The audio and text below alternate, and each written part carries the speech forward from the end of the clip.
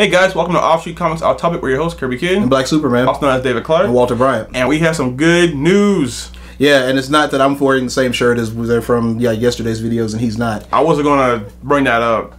I was going to let that slide. But now that you brought it up. Well, it was necessary. You only have 5 shirts anyway, though. That's true. I mean, I'm actually wearing a different shirt. It's just not the same shirt. It's just the same shirt. Anyway. So we have some good news about our book, Heroes Are Us. We have been, I guess, discovered by a group called Foreword Reviews. And they're going to be reviewing Heroes Are Us as one of 5 exemplary titles as part of the graphic novel section coming up in their fall book. Yeah, and that's cool because, well, 1, it's going to get us some more exposure. 2, he's an exemplary writer. Yeah! Validation! Hopefully, because I have not read the review of Heroes Are Us yet. They may say, it sucked! It was just better than everything else. Which is kind of the standard nowadays. Yeah, it really is. It's but, like, yeah, but it's, the book that Heroes Are Us is going to be in is going to be at a bunch of places. It's going to be at every Barnes & Noble, and every Books A Million store. It's going to be at the Frankfurt Book Festival, which is like the biggest and oldest con ever. It's also going to be the China Children's Book Fair. Hopefully it's not like ripped out by the Chinese government for being too creative and too based on freedom.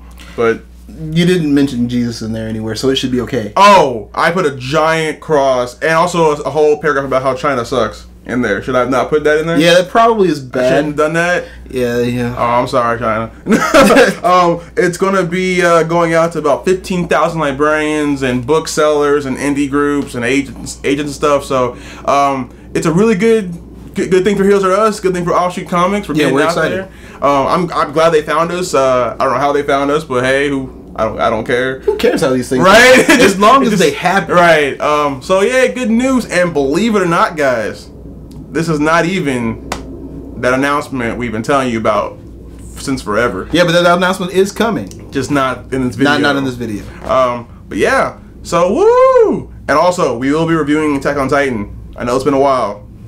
Yeah, we I think we owe you like the last 8 issues or something like that. So we're gonna it'll be a super video.